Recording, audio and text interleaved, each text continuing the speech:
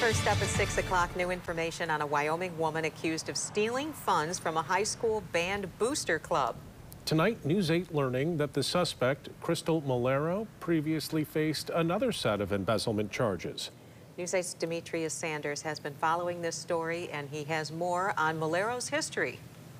Well, just last year, Malero's probation ended for an embezzlement charge connected to a store in Granville. Now she's under investigation once again. Wyoming police say $35,800 were stolen from the Wyoming High School Band's Booster Club by the club's president, Crystal Malero. In Kent County Court, Malero is charged with embezzlement for using the funds for her own personal gain. But this isn't her first run-in with the law for similar charges. In 2020, Malero pled guilty to attempted embezzlement. According to court documents, she was one of 3 employees at Five Below in Granville caught filling up shopping carts with items and walking out without paying. Malero later admitting to police she stole more than $11,000 worth of merchandise from the store over a couple of years. As a result, she was fined, ordered to do community service, and received probation from February 2021 until April of last year.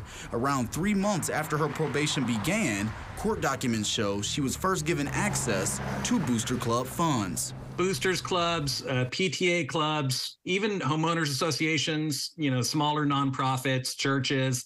It is very common to see embezzlements like this. Jason Zirkle is the training director for the Association of Certified Fraud Examiners. When smaller organizations face embezzlement, he says oftentimes too much trust is at the core.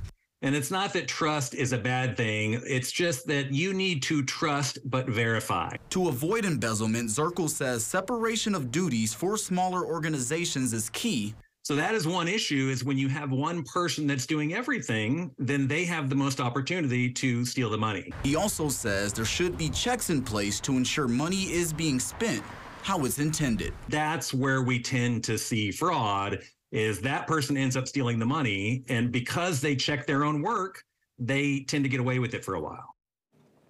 Now, Malero's latest embezzlement charge carries a penalty of up to 10 years in prison or fines 3 times the amount that is embezzled. Brian?